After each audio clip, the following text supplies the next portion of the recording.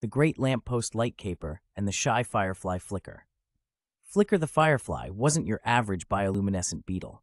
Sure, he enjoyed lighting up the night with his soft glow, a tiny beacon in the vast darkness. But Flicker harbored a secret passion: city lights. He dreamed of twinkling alongside the dazzling street lamps and neon signs, a symphony of urban illumination. One particularly starry night, as Flicker perched on a blade of grass, a flicker, no pun intended, of movement caught his eye. A group of fireflies, usually content with their natural light show, were huddled around a broken lamppost. Their worried buzzing filled the air. "The mayor is coming for the annual Starlight Festival," a particularly frantic firefly squeaked, "and the main lamppost is out. The whole town will be plunged into darkness." Flicker, despite his stage fright, or rather light fright, knew he had to do something. He couldn't bear the thought of a festival without its most important light. With a deep breath and a dimming of his internal glow, he approached the fireflies. I might be able to help," he stammered, his tiny light flickering nervously. The other fireflies, surprised by his offer, looked at him with skepticism.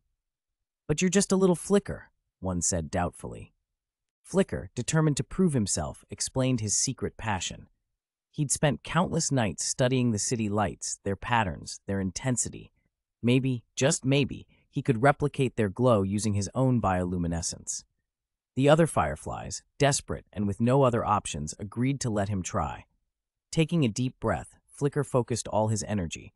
He pulsed his light, changing its intensity, its rhythm, mimicking the steady glow of a distant street lamp. It wasn't perfect, of course. His light flickered more than it shone, but it was enough. It cast a warm, yellow glow that illuminated the path ahead.